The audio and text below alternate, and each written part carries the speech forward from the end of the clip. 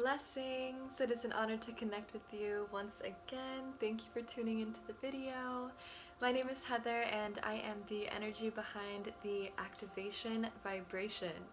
So in this video, I'm going to be sharing with you a little bit about my perception of religion as well as how I identify spiritually. Now, I'm doing this video because I actually get asked this quite often. What religion are you? What do you practice? What do you believe in? What's true? Now, first of all, I would like to start by saying that whatever is true for you is truth. So perhaps my truth is not resonant with you, therefore it's not your truth, it's not true to you. But my truth is absolutely true to me. So everyone has their own individual spiritual beliefs. All of them are valid. Yes, all of them are valid. Because if you believe something to be true, then it is true, because we are creating our own realities. So if you don't believe that angels are real, then angels are not real to you. They will most likely not appear to you if you truly believe that they are not real and don't allow them into your field. However, they could still come into your field because I actually didn't believe in Jesus Christ and Yeshua appeared to me. So I will get into that, and I've actually discussed that in another video. If you were curious of my specific connection with actual like energetic entities and deities like angels and cosmic guides and so on, then I actually created a video on it and I will link it below as well if you're interested. But I definitely need to make an updated version of that as well because I've experienced some pretty unexplainable epic spiritual phenomena even from that, where I have been completely opened to an entirely new field of energetic energies and assistance from higher realms. So all of that is still very valid, but there's a lot more now that's in my field.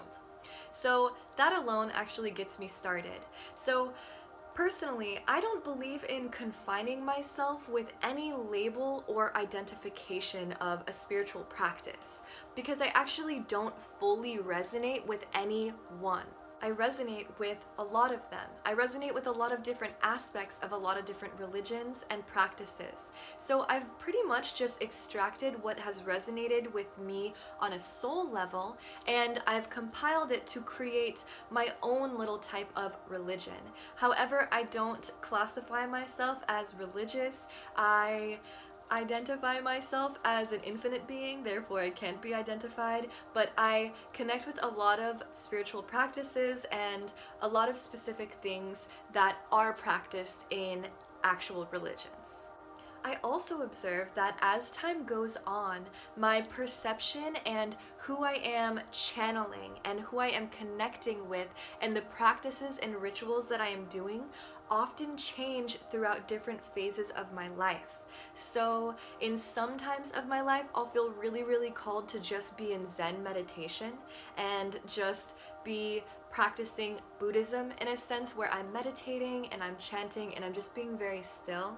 Other times in my life, I will feel really called to connect with angelic beings, and I will be praying and meditating to angels and doing angel meditations as well as angelic light body healings and inducing and invoking that energy within my being. Other times I feel really called to spell work where I'm just like journaling and creating all these affirmations and chanting these affirmations, which are essentially spells because our words spelling, we are creating spells with every word that we say. And in other times I'll feel really called to the elements, and I will do rituals and practices with water and fire and the moon phases and do full moon rituals and new moon rituals and whatever phase the moon is in rituals. So I really fluctuate between different things based on where I'm at in my personal journey and how I'm feeling and what's occurring. And I find this to be true with quite a lot of people where they really resonated with Christianity and now they feel called to be Buddhist, or where someone resonated a lot with atheism and now they're talking to God. So this changes for everyone in every phase of their life. So I would say that the number one thing is to not confine yourself to any one way or one way of being. Because as we evolve, different tools and different energies are more beneficial to us in that specific phase where we're at in that journey. Also, based on your specific soul contract and your DNA makeup and your personal purpose and mission, different practices and rituals and beliefs will feel more resonant to you in different times based on the contract in which you are fulfilling, based on your soul agreement, based on whatever is beneficial at that time for you to continue to evolve and develop new pathways and channel new energies and be more receptive to your own personal power and energy. So ultimately, all of these things, all of these practices and beliefs, they lead you back to yourself, always. I personally believe that everyone is God individually. I believe that I am my own God and I house God in every cell of my being. And overall, I do feel that that God energy is source. So I refer to it as source. And I believe that all of these different practices and all of these different energetic beings and energies and entities and deities, I do believe that all of these are derived of the same collective source. So essentially, everything is one, everything is the same, and it is all God presence. If it exists with the intention of the light and joy and bliss and love and gratitude, then it is God. Then it is what we were derived of. It is what we are actually made of. So these different individual expressions exist because they all have different imprints, they have different characteristics and different qualities that are beneficial for different people based on who and what they are and what they're here to serve, and also where they're at on their personal journey. So again, I incorporate all that resonates with me, and personally I have been exposed to quite a lot of different spiritual and religious beliefs, practices, and rituals. So I have been to a Christian church and a Catholic church and a Greek Orthodox church.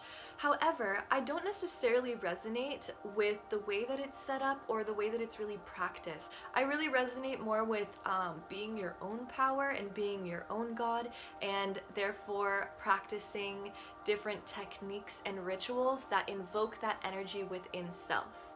So I have been to churches before, but I wasn't raised in the church at all. I never went to a Bible study and have only now recently connected again with the Christ energy. And the Christ energy, the Christ consciousness, is very, very different than the Jesus Christ energy that is depicted in Christian and Catholic religion. So that's definitely something to be aware of.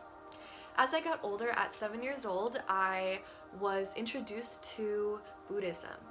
I was pretty much raised for 5 years by a babysitter who was Buddhist, and she taught us, me and my sister, how to meditate and how to chant. This was really profound for me because I've actually continued to meditate since I was 7 and just evolved my practice obviously over the years in meditation. Sometimes I'll do silent meditations, sometimes I feel called to chanting meditations, sometimes I feel called to guided meditations or physical meditations. I pretty much aim to be in a meditative state at all times as well, so there's that. So yeah, I really enjoy Buddhism, and I've actually studied quite a lot on Buddhism as I got older, and it really made sense as to why it had been introduced to me as a young child, because carrying that energy and carrying that knowledge and that practice of meditation with me over my years has been very significant and really helped me along my journey. I've always felt really connected to godly, spiritual, angelic energies because I actually saw luminous angels in physical form growing up, and then they ended up coming back now more recently in my life, and I've been able to like connect with them and communicate with them more. So I've had a significant presence of angels in my life, and I work with angels quite often whenever I do healings, or when I'm doing healings on myself, or whenever I just need help or assistance, or I just like feel like connecting, or even just giving gratitude to the angels, because the angels are always helping us and always with us as long as you believe in them. And yeah, so I've always really resonated with angels, and I love angels, and I'm so grateful for them. As I got older, I started to connect more with the elements, so air and water and fire, and I started connecting with the Native American traditions. So I've actually practiced a lot of different Native American traditions and really resonate with those as well, and I still incorporate them in my life today. I also felt really called to doing spell work. Now, some people would classify this as paganism, but I didn't ever classify or identify with paganism because I pretty much was only attracted to utilizing elements, earth elements, the sun as God, and air and water and fire and its power, and earth and like grounding and plants and herbs. So I've utilized those as energies to invoke God and to do spell work as well, just basically creating positive affirmations and writing them out and saying them aloud. So I never really resonated with it as a religion, but it is one of the practices that I utilize today. I also connect a lot with different deities, Indian deities, Egyptian deities, Celtic deities, all types of different angels and fairies and goddesses and gods. I love calling upon these energies because I feel them very profoundly and very potently. So I also utilize their energy when I do healings on people, or when I am channeling, or when I am just desiring to feel some connection or support from the higher realms. And the really cool thing is different deities hold different energies. So some deities I call upon for creativity, some I call upon for protection, or for cord cutting, or for assistance, or for information, or for psychic vision, or for whatever it is. There are different deities that hold different energies based on the characteristics in which they express. I have a really strong starseed lineage, and I probably resonate the most with cosmic energy. I do resonate a lot with earthly energies here because I am manifested into physical form apparently, but I connect even more with cosmic energies, and I've felt the presence of cosmic guides, extraterrestrials, since I was little, and in the past 6 years they've been coming through very tangibly, very visually, very audibly to me, and I've been connecting with different starseed lineages, and they have helped me to channel the information in which I share with you today. They also provide me a lot of my psychic visions. I get a lot of my psychic information, like my energy updates, all from cosmic beings. So they're the ones that I really resonate with, at least in this phase in my life. Movement is also a spiritual practice. So being a yogi, I also resonate with my body being God, my body being a conduit of God.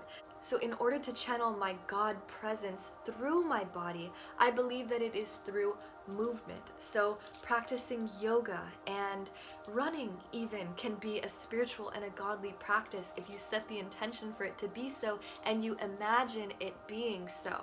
Yoga is a meditation, and yoga is pretty much being present and aware of your physical and energetic body while also utilizing your breath to circulate energy through you, and movement. So if you are in a meditative state where you are consciously aware and present just throughout your day, then you're pretty much always doing yoga. And I like to utilize yoga if I'm ever feeling like out of body. So if I'm feeling like I'm too much in the higher realms, then that's when I will channel my practice of yoga, and I will bring my energy back to my body and I will ground in. So it's a really powerful spiritual practice if you do feel a little bit ungrounded. Definitely try yoga. I also believe that nature is God. Nature is absolutely God because God is nature, expressed in every tree, in every leaf, in the ground, in the air. Again, just like as the elements are God, nature, every aspect of nature is also God. even the natural disasters that occur like tornadoes and tsunamis and earthquakes. I believe that God presence is also translating and communicating through those energies, because sometimes we gotta shake some shit up in order to get back into alignment, you know? It's kind of like the formula, apparently. So yes, hopefully this video has been helpful to give you some new perspectives and perhaps challenged some of your perspectives. Remember that whatever your truth is absolutely true for you, and this is absolutely my truth. And I would like to just liberate you from thinking that you need to be any one religion for your whole life and you can't change. You are an infinite being, and your desires and habits and purpose has shifted from years ago, and it will continue to shift years from now. It could even be shifting a week from now, moments from now, in the next hour. So don't limit yourself by identifying yourself with any one thing and trying to just stick yourself into this box of I am this religion and that's it forever, unless you feel called to do that. So many blessings to you. I would love to hear your take on religion and spirituality and what you personally identify with in the comments below. Blessings to you always. Namaste.